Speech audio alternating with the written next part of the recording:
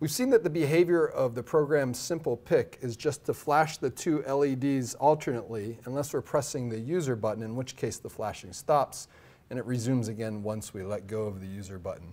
So now what we want to do is take a look at the program and see why it has that behavior. Okay, so here in the main function, the first thing we do is we set the value of some variable called trisf. Then we go down and set the value of another variable called latfbits.letf0. Do the same for a variable called latfbits.latf1. And then we enter this while loop here. In this while loop, we delay for a little while, and then we set another variable called latfinv. And then we exit the loop, and we come back up to the top because this while one means it's going to be an infinite loop. Now, if we take a look down here where delay is defined, we can see what it does. It does this for loop 1,000,000 times. And every time it goes through the for loop, it checks this value of port dbits.rd7. If this port dbits.rd7 has a non-zero value, then when we take the logical negation of it. So non-zero value means true. If we take the logical negation of it, we get false. So this becomes while false. Then it's going to pop out of the while loop and continue with the for loop and do it 1,000,000 times and then exit delay. On the other hand, if port dbits.rd7 has a value of 0, this logical not is going to make it into a true. It's going to turn that false into a true, and it's going to say while true, and it's going to stay in that while loop until port dbits.rd7 becomes true, so that its negation becomes false, so it can exit that loop. So that's all this program does. So clearly, these variable values must mean something important. To find out what they mean, we should consult the data sheet for the PIC32. And in particular, if we look at the digital I/O port section, we'll see the definitions of something called tris, lat, and port. And we find out that tris, which is short for tri-state, determines whether a digital digital I/O is input or output. So here we're setting the tris f values. We're actually setting whether certain digital inputs are inputs or outputs. Lat, special function registers, are controlling the values written to digital outputs. And port, special function registers, return the digital inputs on input pins. So lat is for outputs, port is for inputs, tris determines whether the pin is an input or output. So we're starting to see that these variable assignments over here correspond to special function registers. And we can further take a look at the memory map that's also in the data sheet. And here we see tris f and down here lat f defined.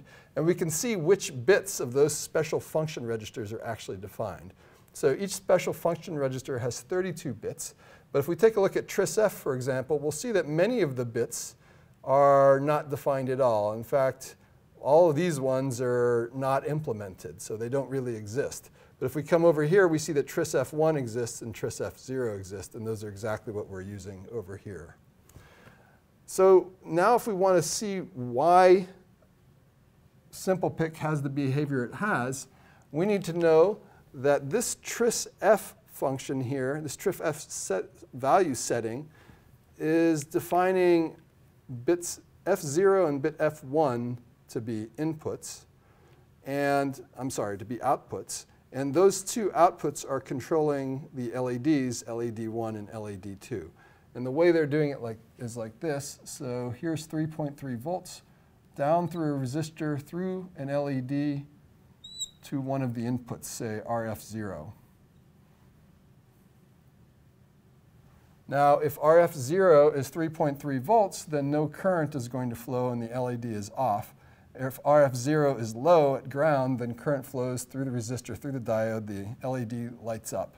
And this is LED1. LED2 is the same, except it's RF1 that controls that LED. And now here with RD7, that's defined as a digital input, and that's associated with the user button. And the way the user button works is this.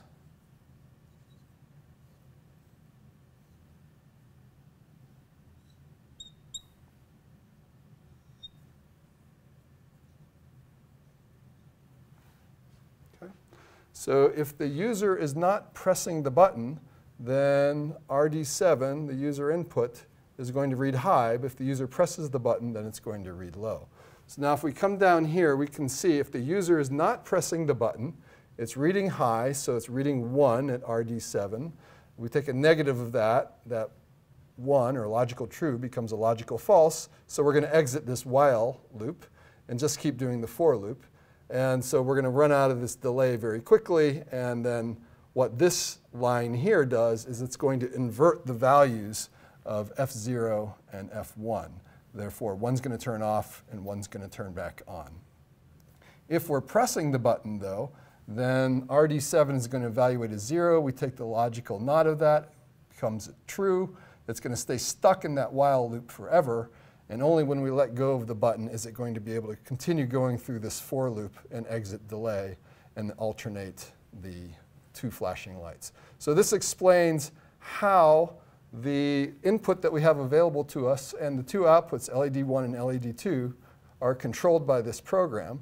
The only thing that we haven't looked at yet is why we're allowed to use these variables at all, tris-f.